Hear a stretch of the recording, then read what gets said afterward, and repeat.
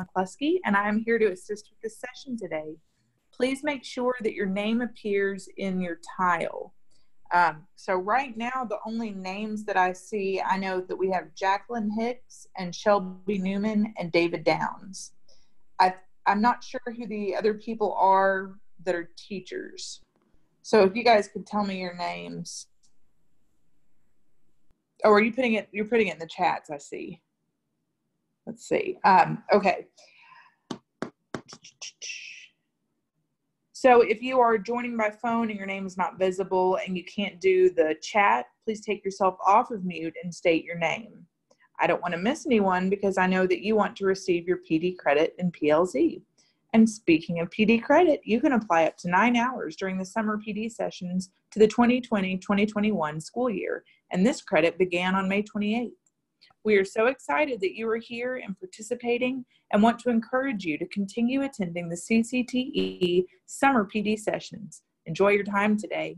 If you have any specific PD questions, email Charnel Smith.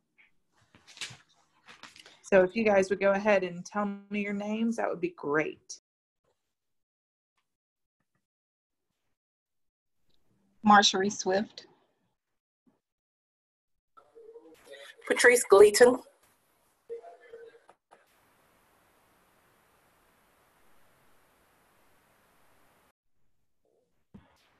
Jacqueline Hicks.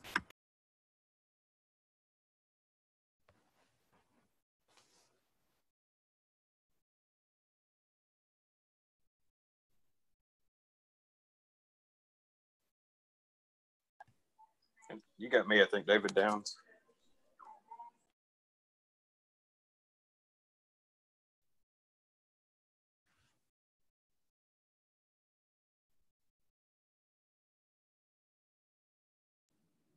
Okay, so I think one of these iPhones is me.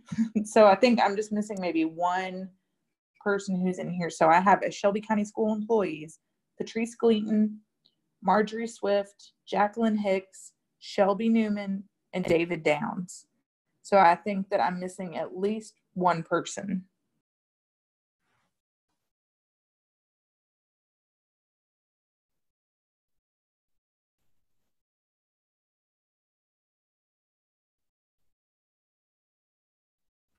I'm only seeing one iPhone, Amanda.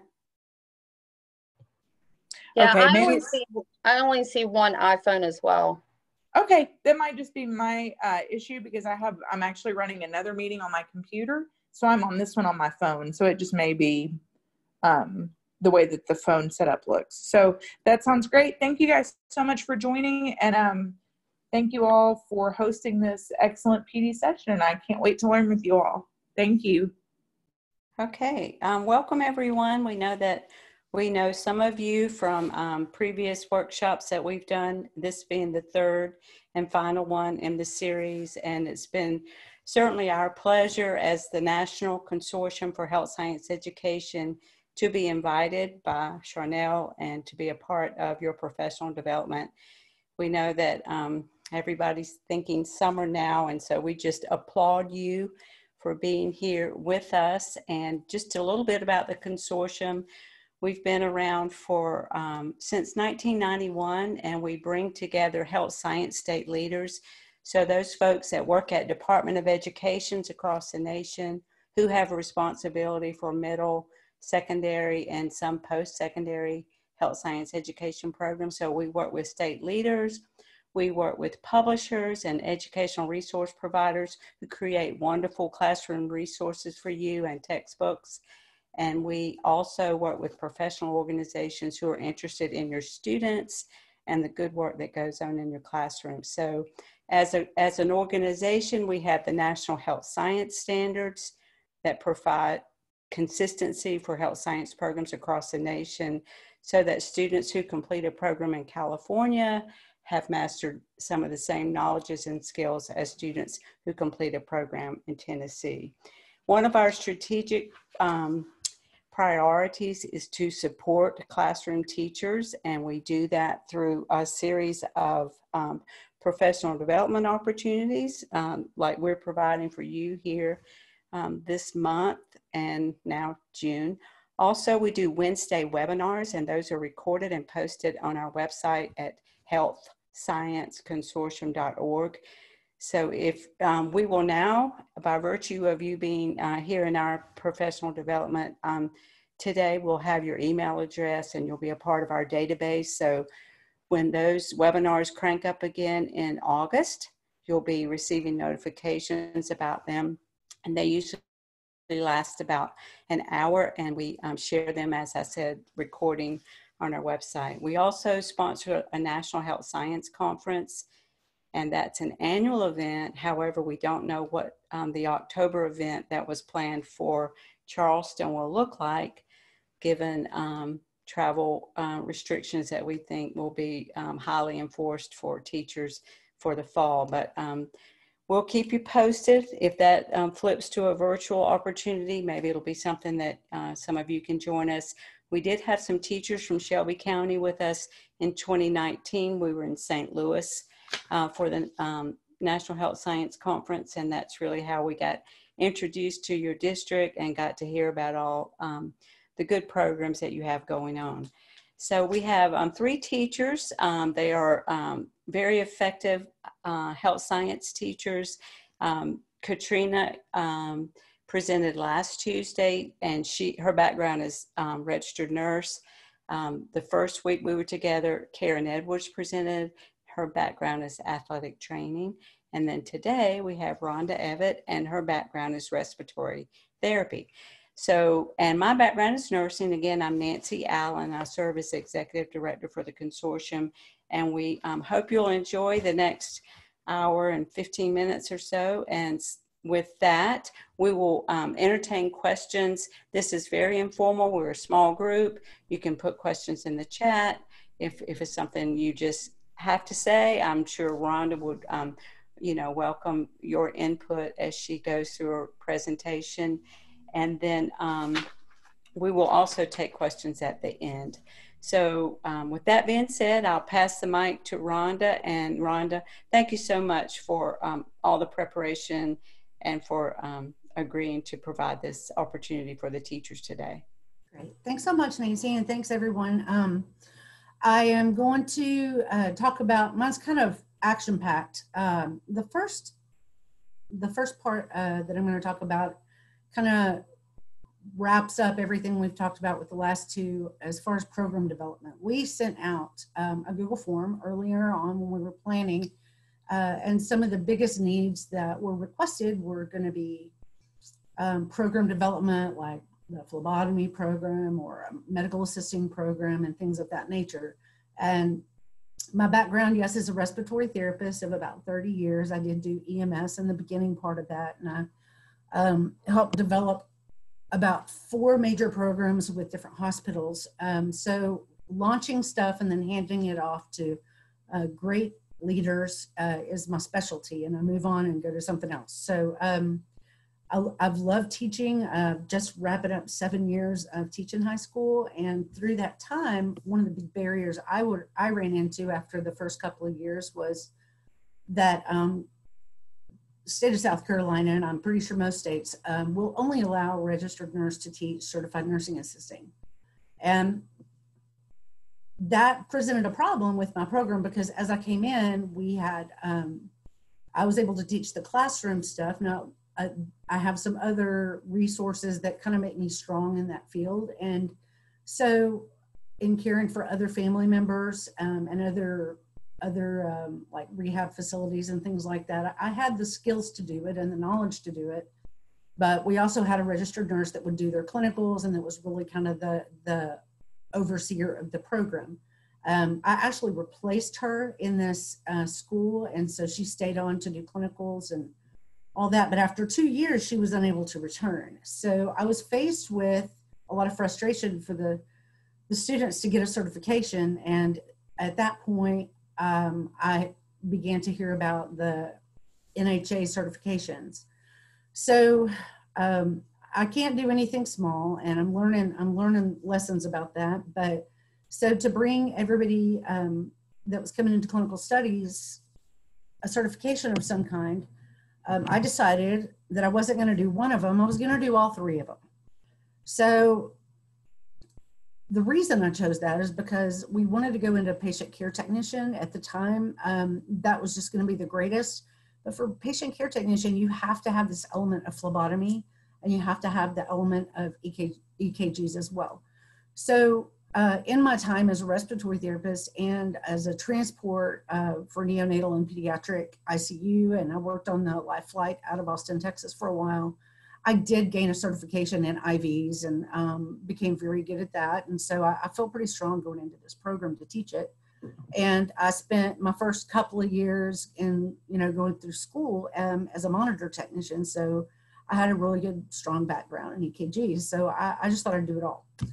And so I want to tell you my story. And so as you get excited and as you want to just do so much for the students and offer all of these things, because those of us who have come from a healthcare background, we have to do it big, and that's just our nature.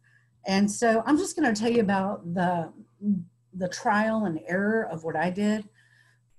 Excuse me. And so anything you have to put into the chat room as I go, my partners here are strategically watching it so they can pull stuff out and answer and maybe ask me questions. I am going to kind of buzz through everything because I have a lot of technology tips to show you too. We're going to be throwing those website links in the chat so that if you're on your laptops, then you can actually just copy and paste it and click over.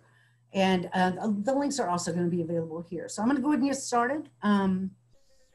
Here's some of the questions you need to ask yourself if you are considering launching a new program. Is your current program successful? So before you want to go adding in new certifications, is your program the best it could be? Are there things that you might need to tweak, and instead of doing 4 things halfway, do a couple of things all the way. Take a step back, see what your pass rates are, see what your retainability is, see what the job market is, those kinds of things. So, are you strong enough to where you can support another program in there, or is it just going to be spreading yourself too thin? The second thing would be always learn from what the other schools around you and in your state, because they have those things in common. You want to learn from them. You want what's their advice and what worked for them and what didn't work for them. And they can help you a lot as well, because our rules here in South Carolina may be a little bit different, although I do have the standards for these things pulled up for you guys. Number 3, what type of curriculum do you want? And I'm asking you this because of something I'll get into in a couple of screens. There's more than one curriculum. NHA works really well. And I was one of the first teachers to get in from South Carolina on NHA. And I will tell you in the beginning, there weren't a lot of resources. So, you're used to having things that you can have tangible quizzes to give the kids a grade and give them worksheets and, activities and things. It wasn't there. I basically created everything for all 3 of those certifications myself. And in talking to NHA through that torturous year, they grew a lot because of it. And their 2.0 versions that came out were a lot more user-friendly for a high school environment.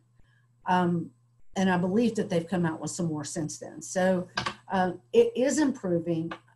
One thing that I did was, and because they were just kind of launching all these certifications, they gave us, or we purchased the online supplements that they had, and then they gave us the hard copy workbook. So that might be something, if you're going into it for the first time, they may be willing to work something like that out with you. Having a community of relationships for these kids to come in and do things. There's some challenges there, especially now, because the challenges I faced didn't even have to do with what we've been facing with COVID-19 now. So there's going to be added issues there. And 5 is just know what your mandatory equipment and supplies for certain programs are, because I literally went overboard. I went overboard. I was fortunate enough to apply for a couple of grants that helped me outside of Perkins funds and what we had for a budget. But my school was very supportive going into these programs, and they were excited about it. And, you know, they were champs behind me and supporting whatever I needed. So these are just some of the things you want to ask yourself. Here's your barriers. A lot of the kids don't have their own transportation. And so, and those of you who are already doing work-based and clinical stuff, you already know that. Age restrictions. Now, one of the problems I ran into was the fact that the nursing facilities and the long-term care facilities are very open-minded around our area about having students come in for certified nursing assisting. And there's some clear state guidelines around that. A lot of the others, if you're trying to get into maybe, I had a manager of the cardiovascular unit for the hospital was like really excited to have the kids coming in and doing EKGs in the office and maybe helping with cardiac rehab and setting up Holter monitors. They were all about it, but their administration said no. They wouldn't even let them come in for a job shadow day. I started panicking. I couldn't get anybody into anywhere and get them some good hands-on EKGs with real patients.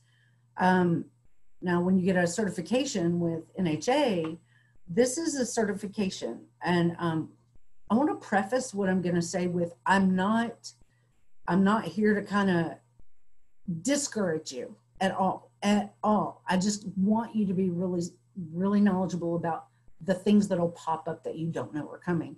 So the NHA program, anybody 18 years or older can sign up for their program and pay for it and take it and pass a test. It can be anybody, not school related, any person 18 years of age or older can go in, look at all, purchase their learning materials, take the test, and they're certified. And there's no pathway for them because they're a national certification. State requirements aren't tied into that. So they can get the certification from NHA, but when they go to apply at some of the facilities, which is what you see here at the end, accepted credentials, when you go to apply at a lot of facilities, they don't accept it. And they literally say on a lot of the websites around here. So we have two major hospital organizations. One of them is Prisma Health, and one of them is our local ANmed Health. ANmed Health was accepting patient care technician certifications from NHA. However, when you go to anything in Prisma Health would not accept an NHA certification. And that's the giant around us. That's where the kids really could have gotten some good job placement. I couldn't get to the front door. We tried everything, and they wouldn't even talk to us. So there were a lot of barriers and stuff there with the kids that did get these certifications that would go apply for the jobs, and they couldn't get a job. And that frustrated me. So then the issues we had with phlebotomy is that they don't want anybody under the age of 18 doing anything invasive at all. That's a DHAC thing. And but none of the facilities would allow them to come in until they were 18 years old. So I had half of my kids were 18, half of them weren't. And I was fortunate enough through somebody that was on my advisory board that was at the local junior college. She allowed, she kind of went to bat for us with their medical assisting program. And the place they were doing clinicals was a private lab. And we have several of those that are kind of popping up here and there. And the private lab were very helpful, and they did want to support us.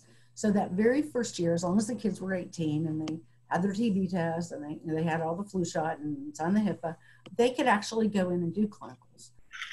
Over that summer, the management changed at that facility, and the next manager wouldn't allow us in. And she said they had other students from other organizations coming in, and they just didn't they didn't have space. So for those of you who aren't familiar with NHA, that's the National Health Career Association. And it's one of the certifying agencies that is really marketed towards secondary education. So they have several different programs. So you have to just kind of look at these things, do some shopping around, which I've done already for you.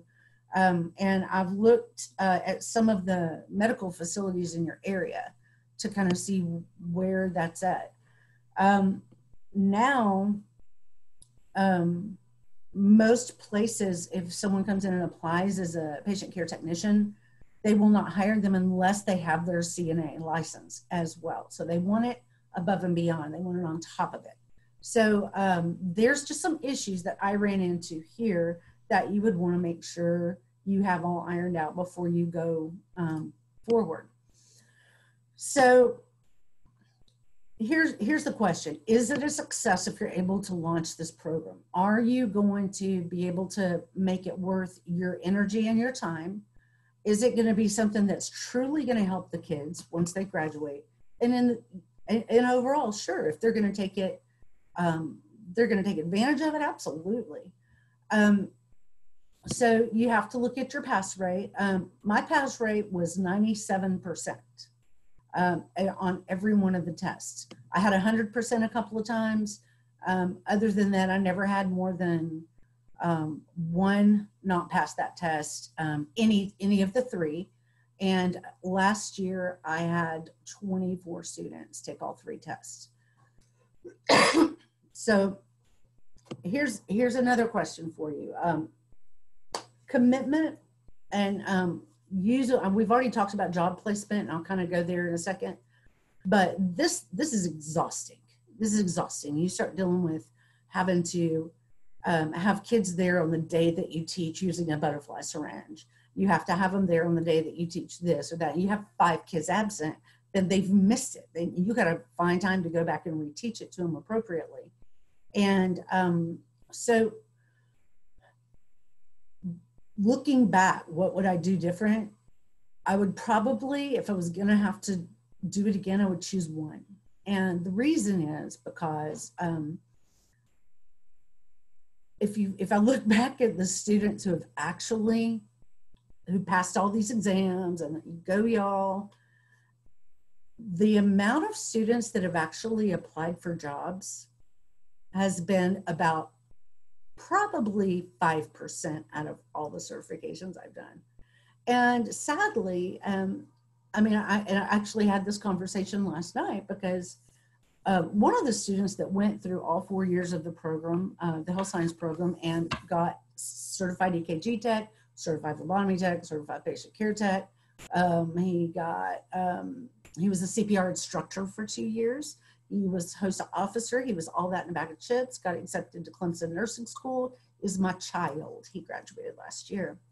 So, and of course, I was so excited that he did all of these things and all of these students that graduated along with him in the program, because I've seen them grow up since they were 3. And one of those 24 students literally went into a job, not even using one of theirs. They went into home health aid, and they didn't have to have a certification for that, but they had really good background knowledge, and it was helpful.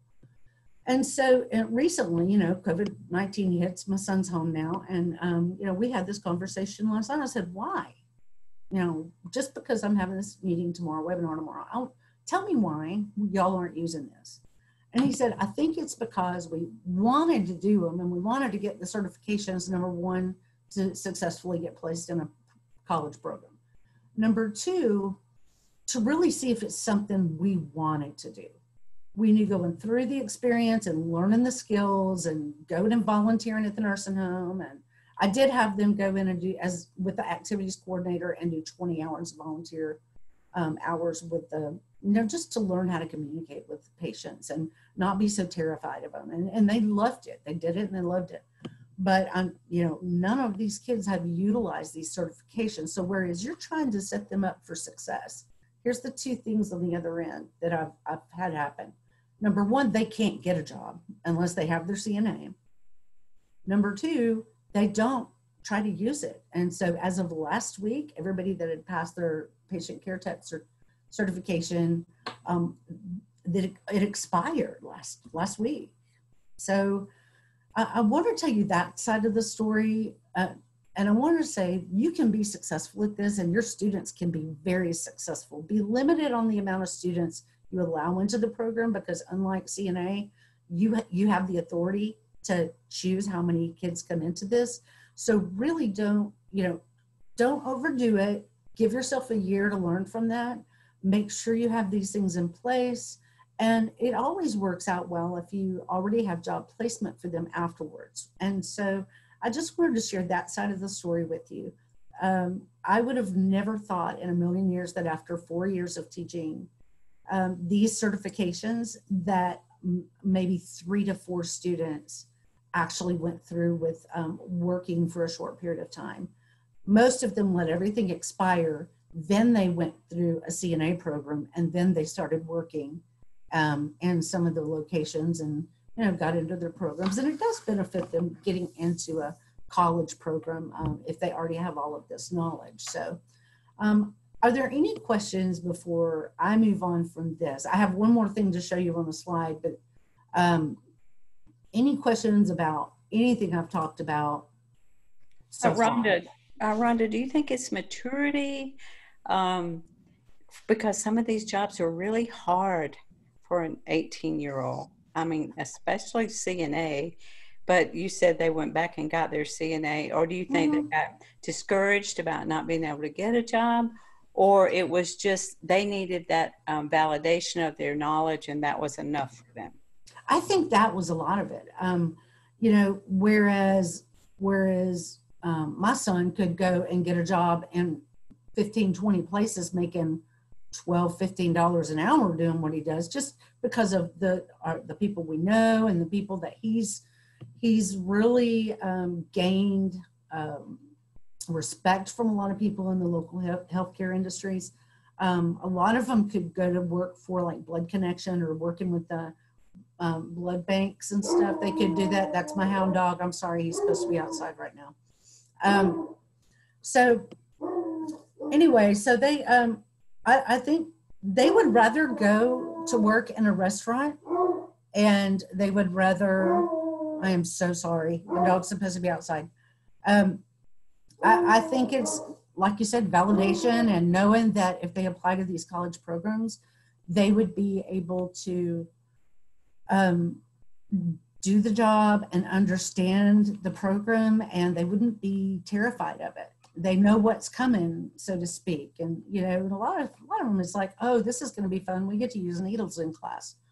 Well, I mean, that wasn't that, I don't think that was it. I think what I've seen as they've graduated and moved on and gone to college has been that 1 to 2 years after they've graduated, I start getting an influx of emails and phone calls and texts. That's when they come back, is when they hit about age 20. They're like, okay, we know we have to grow up now. Can you help us, and what can we do? So that's been my history with it. That's been what I've seen. And again, they come into it thinking, really believing in their heart that they're going to follow through and go straight into the job force when they graduate. They believe that. By the time you get through second semester and they're so sick of school and they're just ready to graduate, nothing else matters, get me out of my mom's house, I'm sick of having rules. It just kind of starts going down on that list of priorities. And I would say that's literally for like 90, probably at least 90% of the students that have gone through these programs. So again, don't be discouraged, just be prepared for that. And don't, because honestly, us as teachers, we tend to take a lot of things personally, and I did. It hurt me. It hurt my heart, because I thought, what are y'all doing? You have to let them go through these seasons and mess up and get to go on their first trips with their friends without mom and dad there. And, just let them grow and mess up and make mistakes, and then come back and go, okay, you were right. What can I do now? And then maybe they are better prepared for that. With a couple of years of age on them. But just know going into it, Don't get your feelings hurt at the end if they just start all dropping off the face of the earth and they have no desire to go straight to a job and be a grown-up, you know. So that's my advice for you. And I'll have my email at the end of it. I want you to be sure and ask, you know, if you start preparing to do one of these programs, you know, feel free to reach out to me. I mean, I'll even do a Zoom meeting with you. I'll do something, but I would love to just kind of offer my successes and failures with you. I will tell you on the NHA thing for medical assisting, you got to watch what you're looking at as far as there's a CCMA, which is a certified clinical medical assistant, and then there's a CMA, which is a certified medical administrative assistant. So CMAA and CCMA. So just kind of be aware of those. So I'm going to move on, and you feel free to you know, email me or anything with any questions. So I have to cough 1 second. Talking this much makes me thirsty. All right, so we're going to move on to your websites. This is what everybody looks forward to. So what I'm going to do is actually, on my screen, I have everybody showing up on the right, and I have the chat on the right. So I'm going to just kind of, I won't be able to see anything you put in the chat room. So that's why Katrina and Karen are there to help navigate. We're going to go to okay, so these are going to be sites that are specifically for anatomy. Now, it's really come at a good time for you because you'll have time to play over the summer and really learn to navigate them. You can't just hop onto these things and automatically have it down, but these are things that have just worked for me a few times. I live and breathe by them for everything anatomy-wise. So this is web anatomy.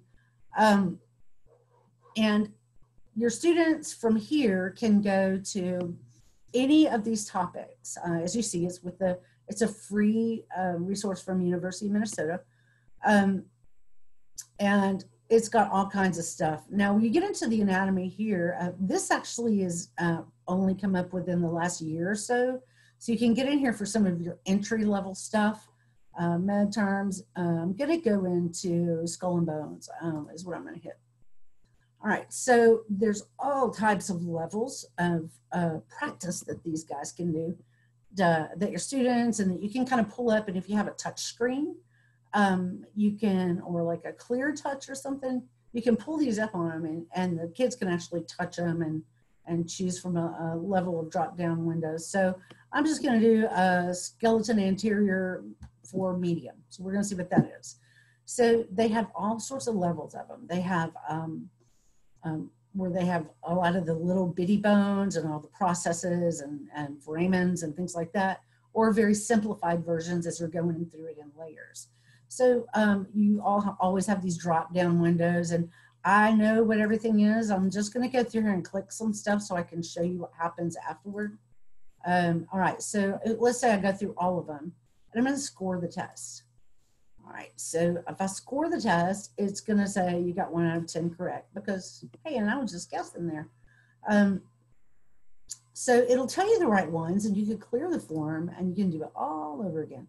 And I used to have these, well, I'm supposed to clear the form. Normally it clears the form. Of course, that's not going to while I'm doing this. Clear form. Oh, there it is, okay. And there we go. I'm going to go back here to skeletons, and you can retake the test. You can do some that are, if it says text here, they can go in and do this, and they can actually type in the term. So you're dealing with spelling, teach them how to spell. So you have something for every single body system. You can navigate it here too.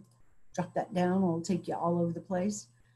You cannot have them send you the scores. So the way I utilize this in class is just like if some people are working on something and other people are done, I'll pull it up on the front board, and they can all go up there and take turns doing it, or they can actually just pull it up on their Chromebooks and or you know, whatever they want to do. They can screenshot it once they get to a certain, like a score that they're happy with. If I'm just saying, show me that you got a 100 on the skeletal system level 4. So they'll do it until they get 100, and then they'll screenshot it and send it to me. I don't really use it as a grade. I just use it as, hey, this was a great resource. KinHub is something I've relatively recently come across. I've used some of the images before when I'm teaching anatomy or body systems or medical stuff. And so I love that it has a lot of images on it that you can go through and look at, and they have a paid and they have a free version. You can pretty much get away with the free version. If I was going to go into, let's go into abdomen and pelvis. So it has all these different layers. You can navigate it over here on the left, and scroll down. They have lessons. So let's say you're having to do online learning, like we've been doing here the past couple of months. You can actually assign these lessons, and the kids will start them. And it will, whatever, there we go. Number of videos, number of quizzes, number of terms, number of articles. So it has a mixture of things and resources that you can use for your students. And you can go through, and I do recommend you kind of go through and just check on things, check everything out, make sure it's not too in-depth, or like it's in-depth enough depending on what you're teaching. And you can go through and look at the quizzes, and this is going to show you in highlighted green what a bunch of these are. So it's a really, really great resource. I love it. You can do practice quizzes. You can browse their atlas. It actually has videos you can put in based on whatever your system is that you're in. And you can just copy and paste the link here for the students to go in and watch these videos, and then you can have your own quiz on it. So it has been a great tool for me over the COVID learning, but I've used it for a while additionally. So visible body, I already have these open. I'm going to kind of go up here in my own tabs so that I don't know if I'm signed in here or not. All right, so visible body, again, we have a paid version, we have a free version. And it goes, if you have one of those VR labs where they can wear the virtual reality sunglasses and they have the little laser pointer. I work in a brand new career center. I was transferred from a high school to a career center, and they have one of these crazy, they call it the incubation lab, and it's where engineering comes together, and they have all these programs in this VR lab where the little laser pointed Bosch and Michelin went in and donated all the money for this. And they can literally take apart a car with the little laser beam and then put it back together correctly. So they have a license for this. I can't get in there often with my kids, but the guy that runs it is really cool. He wants them to be able to get in there and play around with it. So as we finish up a unit, he'll block us in for 45 minutes to go in and do a lesson. I will say Visible Body has done a free membership through COVID Learning. So if we were to happen to have that again going into the fall, it might be a great resource for you to reach out to. And I would definitely go through the learn how to use this app webinars, because if not, you'll just spend more time than you really need to learning how to do it. It's got some cool stuff though. You can move everything around. Here's instructors, courses. Here's your AR augmented reality. And so play around with it. It's got some great 3D animation stuff. Again, stop me if there's questions I need to stop and answer, because I do not have my chat window up so that I can see the entire thing. Are we good for me to move on? Yeah, Rhonda, one thing I was going to say with the Visible Body, because we were not able to purchase like a district thing this year or anything like that, their app went on sale at the very beginning of school for like 99 cents a thing, which was crazy. Mm-hmm. And we don't have iPads in our school except for like one class set that we share between the whole school. And we were able to like say, okay, 21 through 25, we're going to purchase the app and that kind of thing. It's going to be on these. So if Karen needs to use them, she can. This is the days that she'll need them. And on the days that I was introducing the body system, the students would have like one iPad for like 4 or 5 students, and they would look at the structure while we did this. So Patrice, for visible body, the way I use it, we used iPads so they could touch it and move it around. But on a laptop, they just used the mouse to kind of like drag it.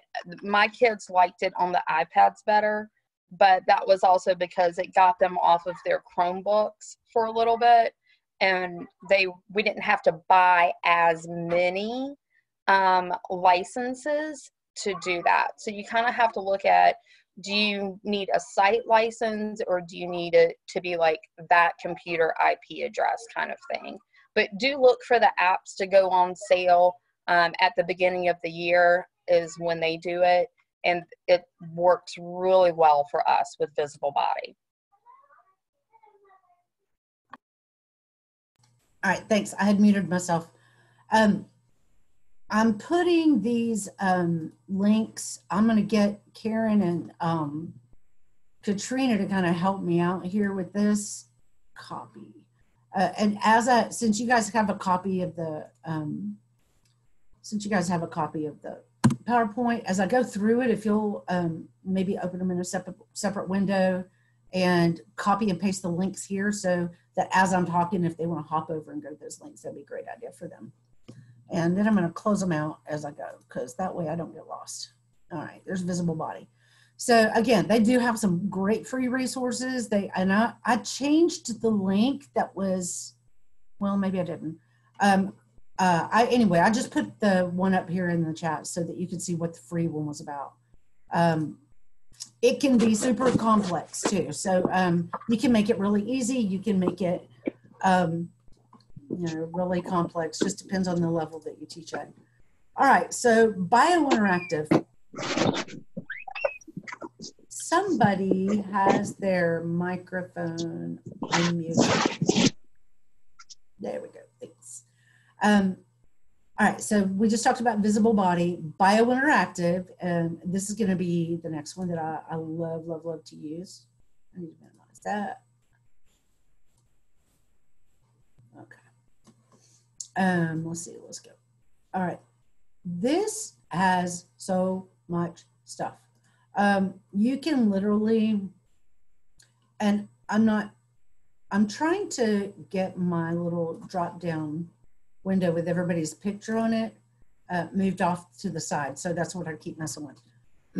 All right, this has something for everybody. And I apologize that I can't remember your name. Our animal science. This is going to be something that'll help you out a lot. You can go over here on the left and look at topics. I already had that opened up. So if you can kind of see what you got going on, you could actually search for animal science or whatever. They have an entire lesson. They have just videos or images or even activities. I use this in a lot of my, just for a little additional, hey, here's a link. I want you to go to this link. And then I think the one I had to do with, I want to say melanocytes, and let me look at, I think this is the one. How does skin get its color?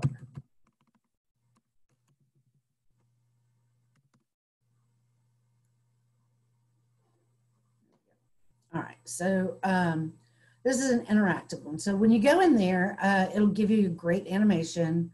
We'll click on this and click. So it's going to have this cool video, but it also, a lot of them have these student worksheets. You can download the worksheet, re-upload it into PDF and have them fill it out. Or you can print it and they can fill it out. You can show the video in class and they have the worksheets there with them if you don't have the one-to-one technology. And so you can print this up, and they can answer the questions as the video's going. And they have so many different things in here, y'all. There's just, they have it different levels. Like I said, they have it for college, AP Bio, general, and they have, you can basically just search for anything and they have it. And they really have things in there you would never think about. Like if you were to type in medicine or healthcare, there's just going to be 4,000 things that come up, and you just go through there and you search for it. So this has been a great resource for me to use. See, I just opened my chat up because I could see it pinging. So, so yay, Shelby, I'm glad that'll help you. I've got a couple of them, I'm telling you, you'll be glad you came. So again, practice with these kinds of things over the summer. You have planning tools, you have classroom resources. Save it, save it, save it. Don't stress yourself out over it. Just, you know, do what you can and play with it. So this is TED Ed. It was going to be it's the next link on my sheet. So TED Ed, now I'm already logged into it. So we've all heard TED Talks. Well, this is TED Ed. And so I'm going to just hit Discover first, because that's going to be where you would start at. You do want to create an account, and it's free. And you can type in interests and things like that. So you can always hit your little, it is a little, you have to look for stuff on here. So there's that, your little search bar, and you can type in anything. So if you open it up and say animal, you know, equine, whatever, or nervous system, whatever, like a million things are going to pop up here. So I've already got a ton of them saved, and I'm just going to go straight to my lessons that I have saved. You can find your lesson, then you can create a lesson, and you're just going to actually click on the lesson itself, create, and then share. And so it's not hard to navigate at all. So I'm going to go to my lessons, and you'll see just a few of the things that I have saved and that I used, especially during COVID-19, but I've used them for years. I'm going to go all the way to the bottom for this particular year. I'm big on teaching about sleep deprivation. Big, big, big on it. I want them to know what not sleeping or sleeping with their TV on does to them. So these videos are literally usually 1.5 to 3 minutes tops. So you can go in and you'll see in here, there's some of them that are, you'll see them twice. Well, I started learning to, since I had 2 classes of 24 that were going in and doing this, I ended up changing the questions around on one of them. So I would assign my morning class that one of them, and I'd assign the afternoon one another one. So I knew if they were stealing each other's work. How do lungs work? How brain, there's some crazy ones. Sometimes I would have the kids look up their own. You know, find something cool that interests you and share it on Google Classroom. And so that's what we're going to do for the next 15 minutes. So, you know, I'll have them go on it. They'll share it in Google Classroom on maybe just a link or a Google Doc that I have, and we'll go for it. I'll pull it up in class if they find stuff. I'm going to go up here to, there's another one about sleep. I told you, I don't shut up about it. So if you were to go to how blood pressure works and click on it, excuse me. I'm going to go down here. So when you share it, when it says customize this lesson, that's when you customize and then you can share. So if you see think, it is after this, just it shows up in yours, it shows up in the students, just to like have them sign in with Google or create an account. So here's the multiple choice questions. So you can go through and see them and see what they're going to be doing and customize it. If you don't like that question, take it out. And then later you can actually come in and go, okay, I'm going to manage my lessons. Let me go back to this last one.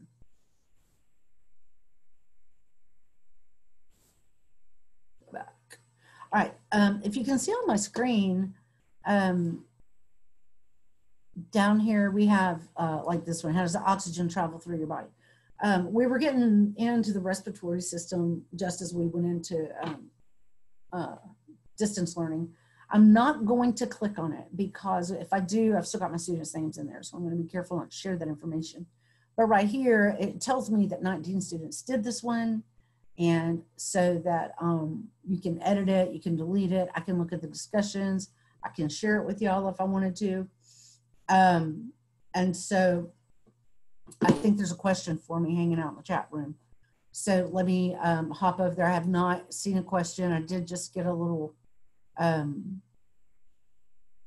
we go. Let me see what the question is.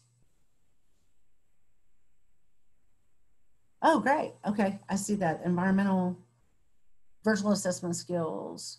Let me look real quick, and in a minute, She had a question about plant science, Miss. Okay. About, was there anything for plant science? Oh, every one of these sites that I'm on has stuff for plant science. You just got to go in and Google and put it in the search bar. It is going to be, I mean, all of these have to do with, I would say 80% of the things I'm doing are going to have to do with anything in general science.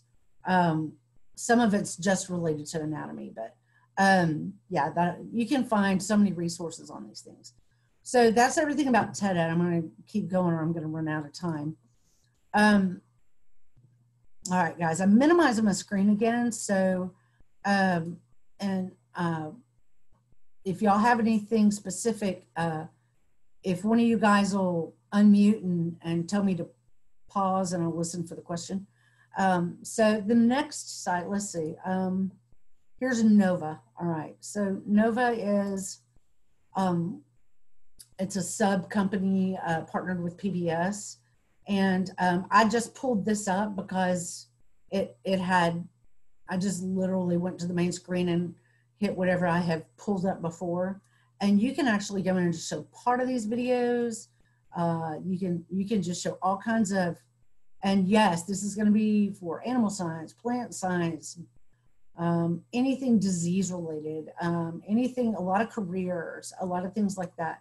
So you can go in and pull this stuff up, watch it in your class. I'm not sure if any of these have to, I'm pretty sure I was able to go straight to this without even logging in with an account. If you have your school through Discovery Ed or PBS Ed where you have to have a school-based account, I think they can be a little more picky and choosy about that. But I think they're beginning over the last couple of years to open up those subscriptions to everything. And all right, I'm gonna stop that.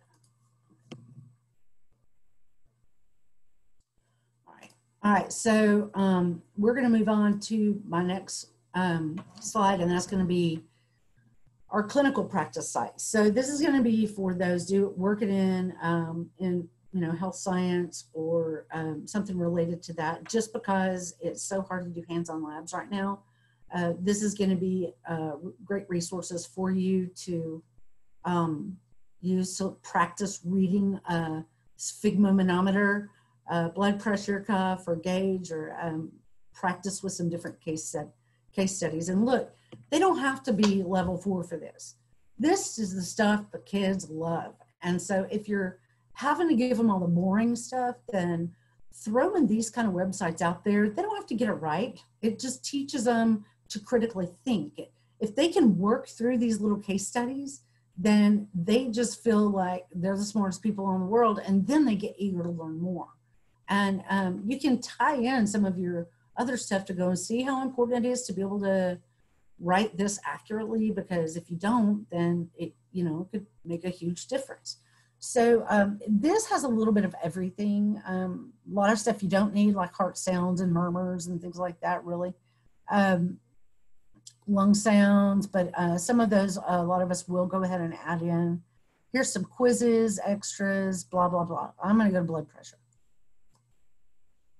So these actually go in line, and they're going to show you the blood pressure, how to do it, and what hypertension guides are. Now, we know that if we choose 10 different texts or resources, you're going to get 10 different answers on what that range can be most of the time. So I'm always careful to tell them, don't ever walk into another teacher's room in 3 years and say, well, you're wrong because Ms. Evatt said it was this. No, you're going to do whatever they tell you to do as far as that range goes, and you just have to have an understanding for that as a guideline. So this will actually go in and teach you how to take a blood pressure. You can, it has one that you can pump up. I'm not going to do it because if I do, then we're going to get to hear a blood pressure get taken. So if you hit here, how to take a blood pressure, and you don't have to sign in. You can, but you don't have to. This tells you a little, it's like a short and sweet version of it, an overview, I would call it, and introduction possibly. And so then you go to a review. I'm just going to go ahead and hit adult cases. And here's how to use. There's a couple of these, and so I never can remember which one I have to. One of them is just going to take us straight to the blood pressure manometer to read, and the other one's going to make me go through all this stuff. So if they were to hit blood pressure, they can. There we go. Take the blood pressure. There we go. So you come down here, and you have to have headphones or speakers on. If I click this, it's going to bring it up and it's going to pump it up and start letting it down. You just look for what you think the number is, and you type in the systolic and the diastolic, submit, and I'll tell you if you were within plus or 5 of that one. So that one is a great one. And so my next one's going to be, I think, here. Okay, easy auscultation is the other one.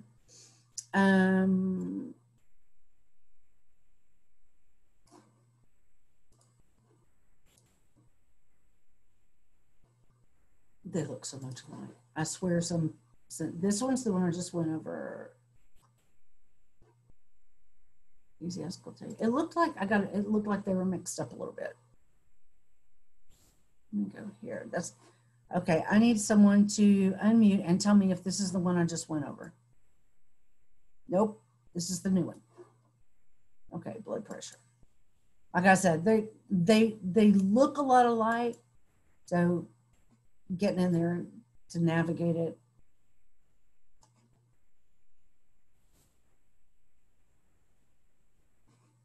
Plus my screen's being a little slow.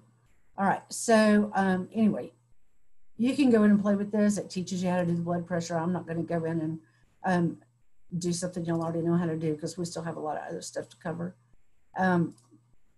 So let's see, skills anatomy. Oh, y'all, let's see. This is so good. It has everything, like so much of everything. There's not even enough time to show you everything. This is one of those sites that it has a cumulative list of things of all of resources for you to use. And you can go in and navigate this to do whatever you want to do. I mean, it's so huge and so big. And I love that I've actually used this image on lots and lots of times, and I've blown it up really big. And you can actually see the pathway of the electrical conduction. They have, it's just I'm a little bit of a heart geek as well. So there is no way on the planet we would have enough time to go through this resource. You see it?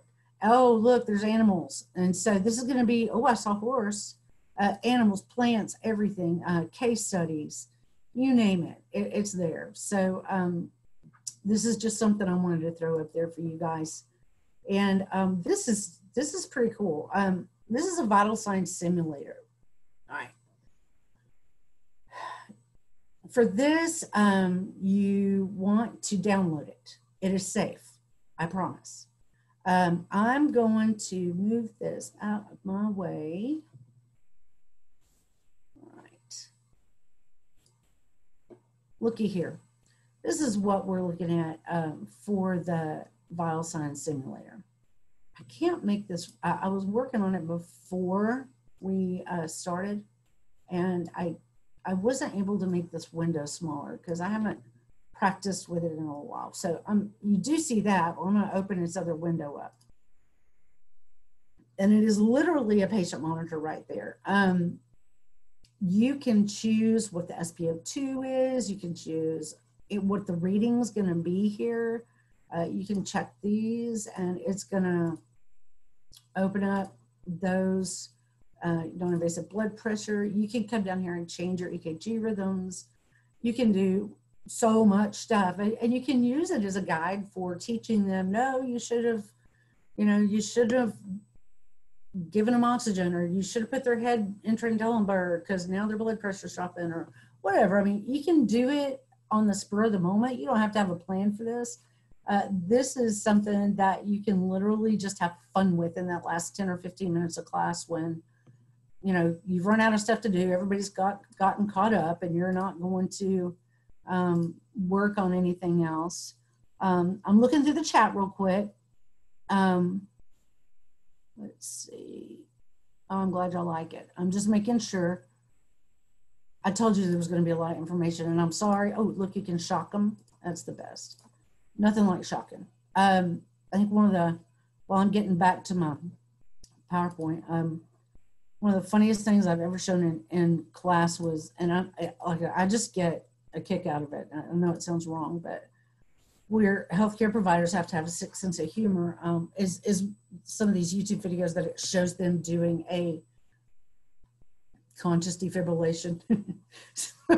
Not with them in a systole, but it's when they're doing a cardio version, how they just kind of do conscious sedation, and then they never remember anything happened. And they think I'm horrible when I show them those things, but you know, that's the truth of it all. All right, so I'm going to close these out. Bam. All right. All right. I'm opening up the chat room real quick. I don't want to move on until I know that I have answered your questions for this, and I don't want to do that. All right, I'm going to pull up my chat window, maybe.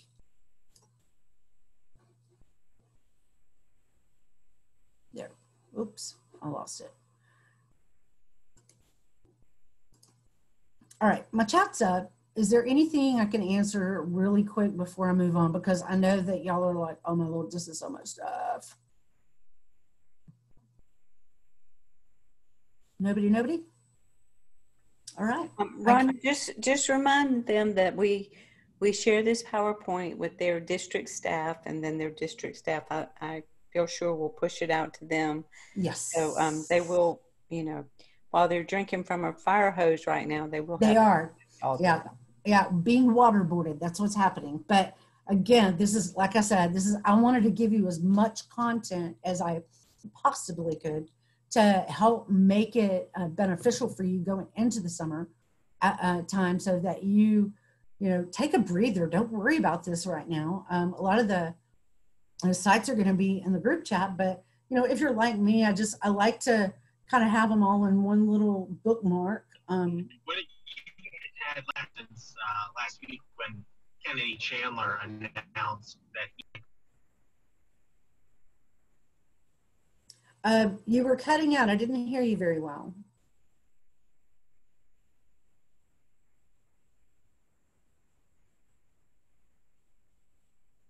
Okay, I'm gonna. I'm assuming that was David. I don't have my screens up to where I can see your faces. So David, if that was you, I didn't hear you very well. There's also William on as well. So oh, well, William, you came in later. There you go. All right. So what I'm going to do is y'all bust in any second and ask me something if you need to, because you were cutting out a lot. So sorry, that wasn't me. If you can hear me. Okay. I think William's trying to unmute and talk to you. Okay. I'm gonna have the other.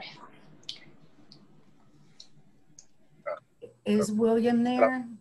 Yeah, this is he. Can you hear me? Hmm? Can you hear me? Can you hear me? 3 pieces, so Okay. I'm going to keep going. I'll keep going, and then if you guys Go ahead. need to stop me. Did you have a question? Okay.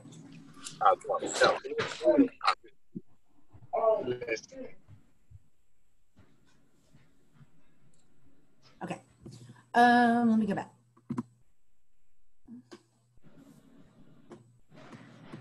There we go. All right, so these sites are going to be more towards just digital learning in general. And William, I think you're unmuted. My earphones are just, I'm thinking that's what I hear. Okay. All right, so these are going to be things from assessments to supplemental lessons to fun ways for the students to be able to give you feedback, a little bit of everything. The first is Socrative. So Socrative, a lot of people know about Socrative. And so what I would really like for you to do is to show a thumbs up in the chat room if you know a lot about Socrative, because if everybody knows a lot about this, I'm not going to spend a lot of time on it. This is an assessment tool that you have. It's free. There's a paid version too, like with everything. But I do have my chat window up, so I'm kind of peeking around. So if you log in here, you're going to log in as a teacher, maybe K-12. I'm not going to go through that process because I'm already logged in here. So you're going to go in, and there's a teacher version and there's a student version. So when you go to log in, it says log in with Google or log in with your email or whatever. The students need to create an account, a student account, and you need to create a teacher account. The best way to make sure the right thing happens here is that you find the link for the student account and copy it and paste it to where they can just click the link. If not, it just goes crazy. It's not hard, they make it hard. Now, this is my room number, and I have had this same room number 7 years since I started this account. So it never ever changes. It's always the same. And I literally have a little label maker, and I put labeling things, and I label all the tables in my room with this number. And I see what time it is, just so y'all know, I do see what time it is, and I'm sad because I need to keep going. You can go in through quizzes and add a quiz. You can share these quizzes by quiz number, or they have a little bit of a, they have a template. Here we go. If you click import, you can import this Google or this Excel spreadsheet thing that they will give you that's already formatted. You can put all your questions in there, choose the answers. And these are just, I wasn't smart about the way that I named them. A lot of you are probably going, well, what's FS? Well, as I prepare my students for their national consortium or the completers test, then I have gone in and input all of those practice tests into about 7 different websites. And I actually didn't do it myself. I used this little thing called child slave labor, and they all want extra credit. Fine, you want extra credit? You create 4 templates, 25 questions each. Then I will drop your lowest minor grade, and I will give you a 100 for it. You're limited to 5. And or I'll limit it to like 2 a quarter, but I'm tricking them. I'm tricking them into studying. They're studying while they're doing this because they're seeing the answers as they go. They don't know it though. And I'm not telling them if you don't. So you can come back. There's Space Race. There's a couple of tickets. I mean, a couple of little games you can play with them. Rooms, that's for their professional, if you got a paid account. And then you have reports. And so if I went into reports, I could actually go in and choose date, time, whatever. I can pull it up. I'm not going to because students' names are there. Well, you know what? I don't think they are. Oh, they're not. Looky there. One great thing about this is I'm going to leave it like this. And usually I have my entire class up there. I'm going to show answers. So you can go here and look at the questions that you asked, but it also gives me, when I've got my entire class up here, I can see what were the most missed questions. Where do I need to go back and look at, or is there something wrong with the question? Maybe it got typed in wrong.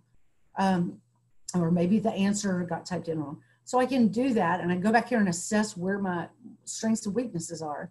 The only thing that always defaults to, it's on, okay, you can go to progress, like how many of them are done, how many of them are not done. And so it will, if you show their names, it'll show you their names, and it'll download it into an Excel format and just email it to you or put it in your drive so that you can have your scores. So you can just download it and put them into your grade book. I use that thing for everything. That and Google Forms. All right, let's see. I need to close some of these out. I'm going to keep going because I know we're running short. Flipgrid, man, this, okay. And Katrina is the Flipgrid guru. I'm going to move on through my stuff, Katrina, and then if you want to go back through Flipgrid, if we have time, you can.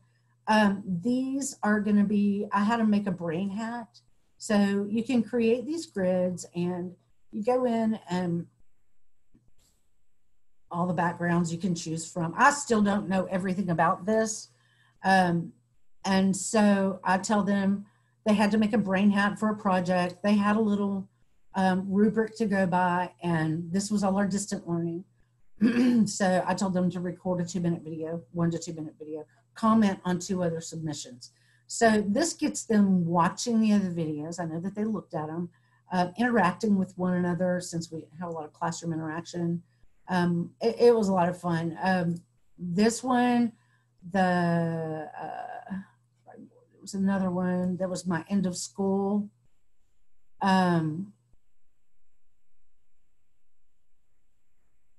was my end of school one. Is this it? No. So I have to navigate it still. There's still a lot about it. I'm not a professional about it all, but I'll let Katrina come back to that. Khan's Academy. Khan's Academy's out there. It's been out there for a while.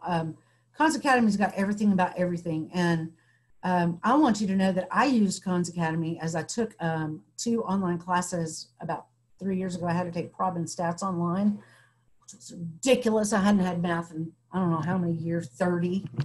And I had to take Prob and Stats online. Well, I wouldn't have made it without Khan's Academy. I literally would go to the section and Prob and Stats that we were in and listen to what he said, and I could go back in and get my homework done. So Khan's Academy's got everything about everything. I hear noise. Does somebody need to ask me a question?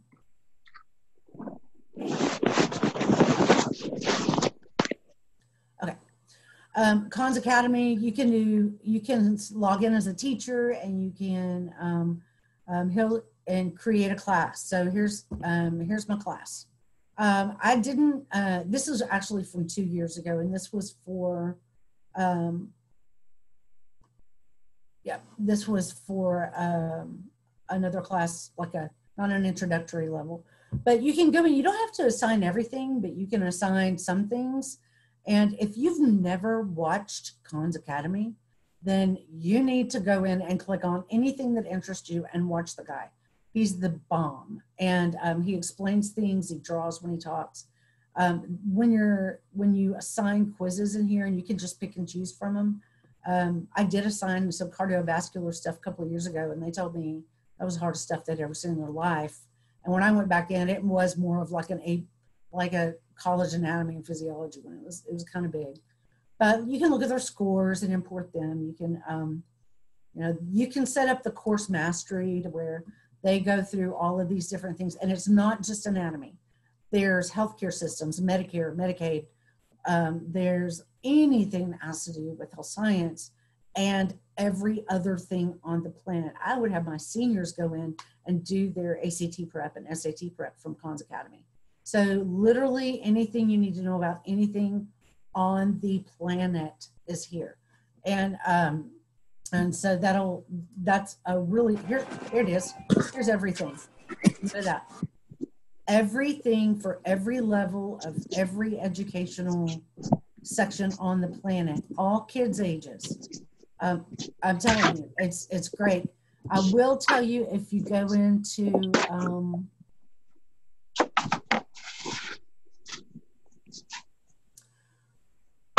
healthcare doesn't just come up here easily. What did I have to do there? You do for, when you search for healthcare,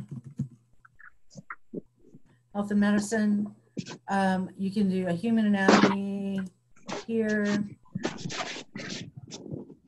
David, if I'm not sure if you can hear me, but your mic has come unmuted. Thank you. So if you go to this one, it actually, you have to go all the way down to, and it'll go into a lot of the healthcare stuff for you. Again, I apologize. I know I don't have a lot of time, and if you search for it, it will take you there, I promise. And if you can't find it, email me and I'll send you the exact link to get it there. In the limited time I have left, because you're going to get these, I want to share this link with you above anything else I've done, or almost anything. CTEonline.org. Guys, anything for any CTE class ever is on this thing. It's your whole course. It's your whole year if you want it. It'll give you standards to tie it to. It'll give you projects. It'll give you activities, lesson plans, videos, animations, you name it, it's got it. You can just literally, I'm not going to sign in. I didn't want to have to do that. So yeah, you can go in here and choose by whatever you want and create a little step-by-step thing. See, create project, there you go. Create an outline, create a lesson, create anything you want to create. And it's done for you. Look, ag and natural resources, any kind of CTE course whatsoever is going to be in here. And I'm telling you what, I could sit for 12 hours at least and go through and just mess around with this thing. It's great. Rhonda, who maintains this site? Don't know. Okay. Let's look. Go to the bottom of the page. Contact us. No, that's not it. CTE Online, whatever that. No, a Butte County Office of Education. Butte County might be in Montana, maybe. Not sure. Don't know. And then there it is. California. Okay. There it is. Go them. This is awesome stuff. I mean, seriously, this is one of the best sites I've happened across. And it saved my butt this year, that's for sure. We have Edpuzzle, Google Forms. Let's see. Real quickly, I pulled up your Tennessee Health Science Standards for Patient Care Tech. I just want to open that real fast, and then I'll stay on a little bit overtime and take your questions if you need me to. I will show you on the Patient Care Tech thing that I did notice. There is, all right, note, this certification is not interchangeable with CNA. For employment in a long-term care facility, caregivers must be certified nursing assistants. So I found this on your Career and Technology website. The EKG technician, I have the link directly to your program for that, because I wanted to go through it last night and make sure I didn't miss anything that maybe I could help you out with. So you have the link there for yourselves. There's a health science supply list. Interestingly enough, for the different, and I'm sure a lot of you know where this stuff is, but if you're like me and you just kind of came into the teaching world and all of a sudden there were resources you didn't find out about for 4 years, then that was me. If you go to the top or at the bottom of here, you see anatomy and physiology, biomed, and these are what your state deems necessary for your different programs. Diagnostic medicine is where you're going to find the stuff for like medical assisting and patient care technician and or phlebotomy. I mean, so there's more and more pages down there that you can go through.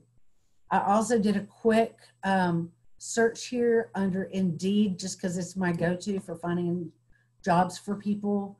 And I did find a job in your area. I just did Memphis, Tennessee.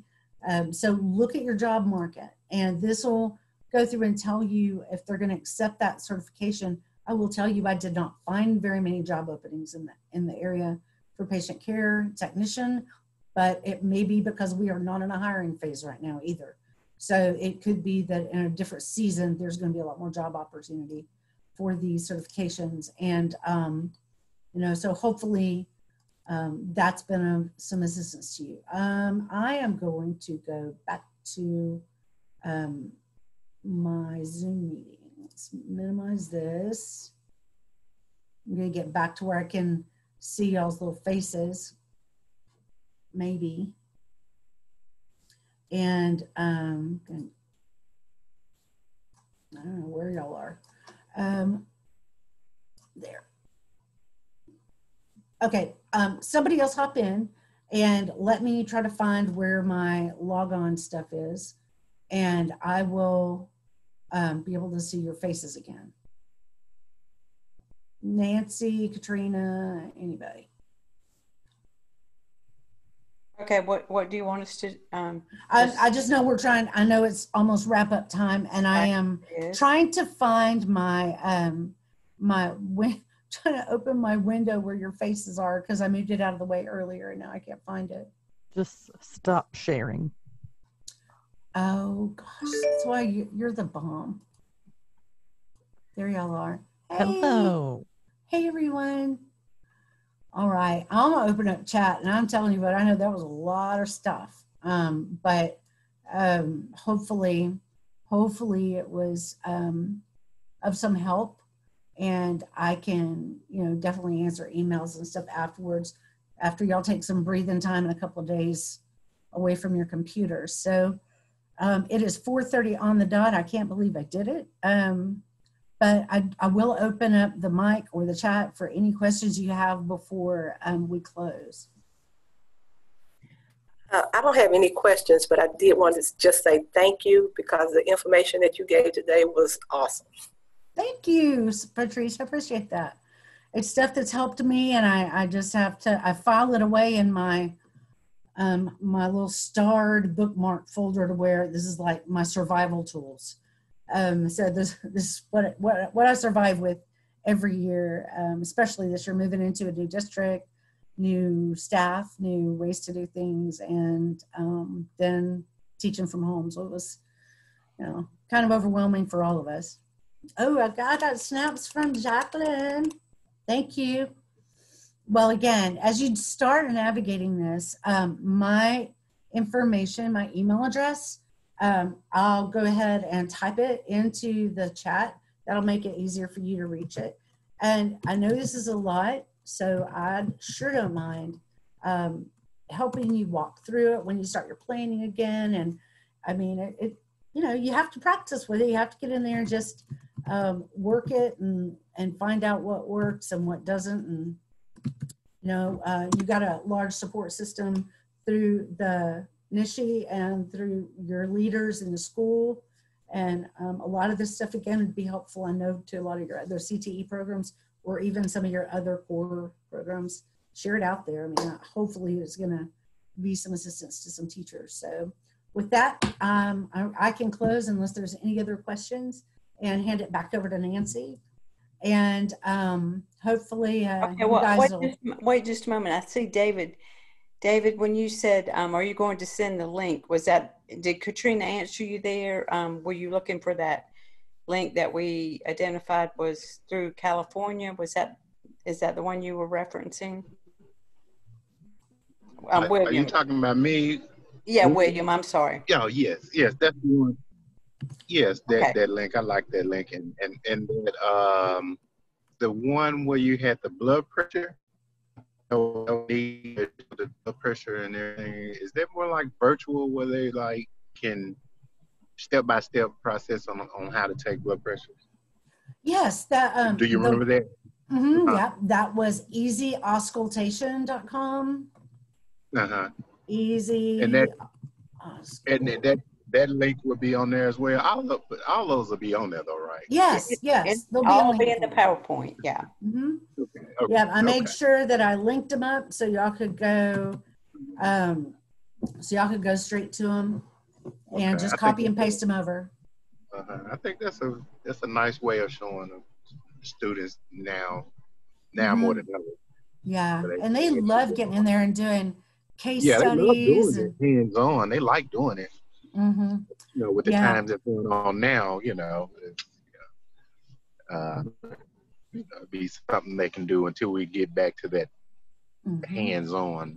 There's an app that I want to say they've made it online, but it used to be only Apple based, but I think they've opened it up to online now. That's called touchsurgery.com.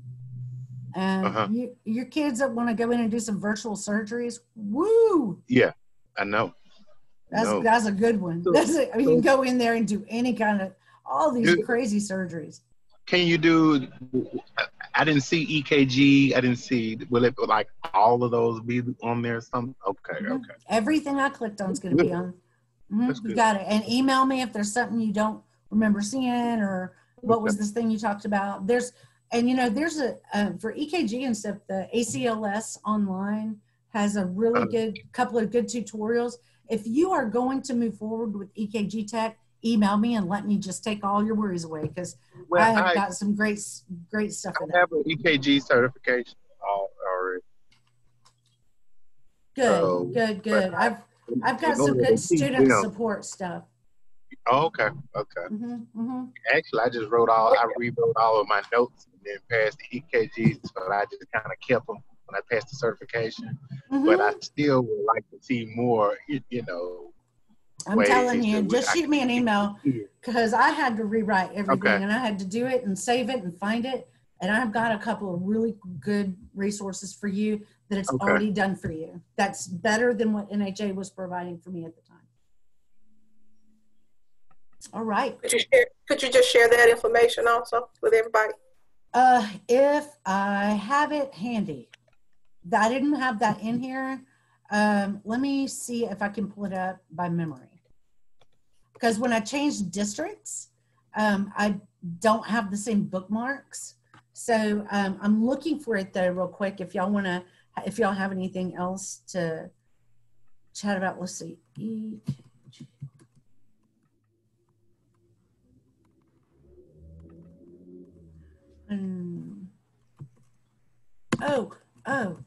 I think I remember it. Oh yes. I need to share my screen again. It's Akadoodle. I know it sounds ridiculous. I didn't name it. All right, so I'm going to share my screen.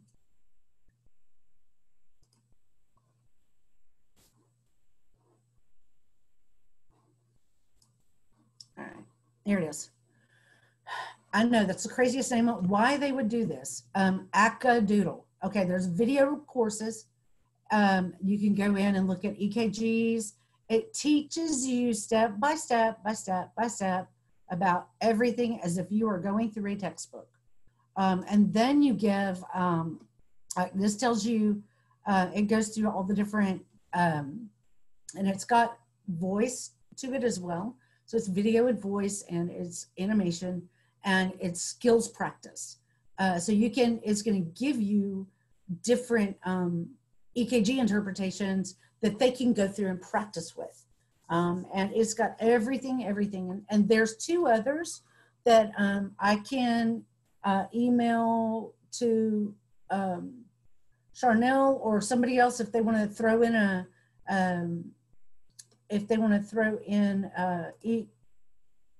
an email for me to send. The other two I have when I can go and log in through that back pathway.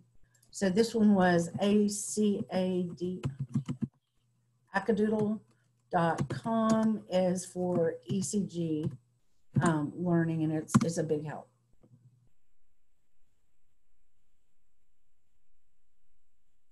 Thanks, Jacqueline. I need to take a little picture of that because I'm going to forget it. All right.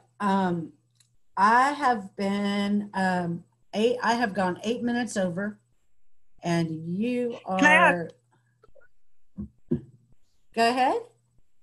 I'm sorry. I had one question. I got disconnected earlier. This is Amanda McCluskey, and I was trying to do my last attendance. Do we know about Marsha when she left? Did anybody know her? I don't know her, but she said she had another meeting at 3. Okay. Yeah. All right. So she was there. And for most of the she time. stayed on a little after 3. So she may have left between 3:05 and 3:10. Okay, great. All right. And so the names that I have: Lee Newman, Patrice Gleaton, Jacqueline Hicks, Carolyn Scott, William Davis, David Downs, and Marsha Reese. That it? All right. Excellent. Thank you, ladies, so much for this great session. We really appreciate you guys. So thank you very much. You're welcome. Glad to have been. We've loved being a part of your professional development, and I'll let Nancy close with anything. Again, there's all 3 of our contact informations if there's some information you'd like, and love to see some of you guys at the national conference, however that looks. So, and feel free to get in touch with us. Nancy, I'm going to turn it back over to you. Okay, well, I'll get the recording and the PowerPoint over to you, Amanda, and thank you for the opportunity to be with your teachers, and we look forward to ways that we can support them in the future. Okay. Excellent. Thank you so much. You're welcome. Y'all go enjoy your